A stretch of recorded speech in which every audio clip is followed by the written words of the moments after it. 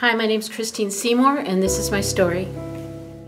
My life before knowing Christ was not an easy road. I grew up in a family full of divorce and remarriage, stepbrothers and stepsisters, and all that life brings on. Our family didn't attend church, but when I was about 9 years old, a church bus stopped in front of our house and asked if my sister and I could go to their kids program, and our mom said yes. It was the first time that we would hear about Jesus' love and experience that love through the people there. We loved going to church, and so the bus would pick us up every Sunday morning.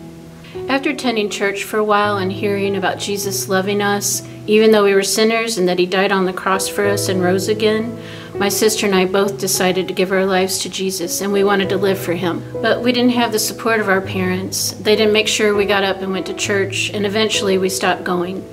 At 17, I rebelled and ran away from home to live with my boyfriend. At 20, I was a mess and found myself to be pregnant.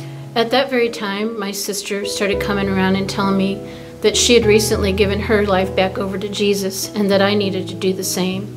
I knew she was right, and eventually I knew I needed to give my life back over to Jesus, not only for myself, but for my baby girl so that she could have a chance at a good life. So I asked Jesus to forgive me for turning my back on Him and that I was ready to live for Him again.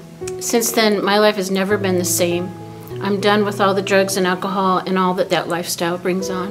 It hasn't been an easy road, though. I've still had to live with the circumstances of the choices I've made, and I still make mistakes along the way. I had 2 marriages that were abusive and ended in divorce and left me as a single parent. But Jesus has been faithful and has never left me, and because of that, I've been able to get through the tough times. I never thought that I would remarry, but God saw fit to let me see what it's like to have a marriage the way He intended. I met Lance, and he's a very godly man. He loves Jesus, and it's been so exciting to have someone to serve the Lord and grow together with Him. Romans 8:28 has been my life verse. It's helped me to get through the rough times, and it continues to help me. It says, "And we know that all things work together for the good of those who love Him and are called according to His purposes."